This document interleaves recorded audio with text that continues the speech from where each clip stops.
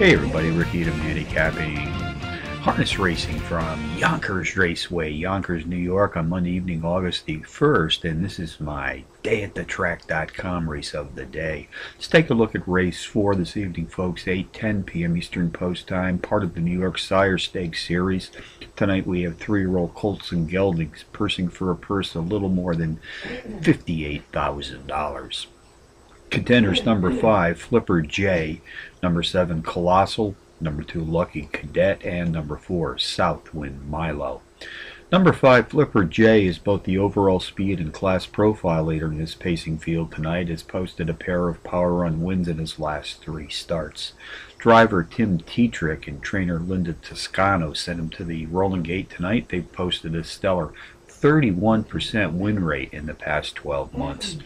Number 7, Colossal, a 10-to-1 bomb, has hit the board in power run fashion in both of his last 2 outings, including a power run win in his last start. Race 4 summary: number 5, Flipper J, tops the contenders list, which also includes number 7, Colossal, number 2, Lucky Cadet, and number 4, Southwind Milo, 5-7-2-4 in the 4th from Yonkers. Bonus long shots: race 7, entry number 3, China King, an 8-to-1 shot, qualifies as a Trackmaster Plus power pony.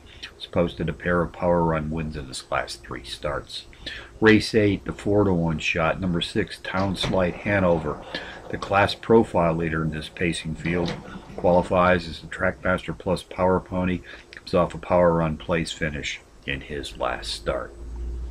So from Yonkers on a Monday night, Rick Needham for dayatthetrack.com, reminding you as always to please bet with your head, not over it.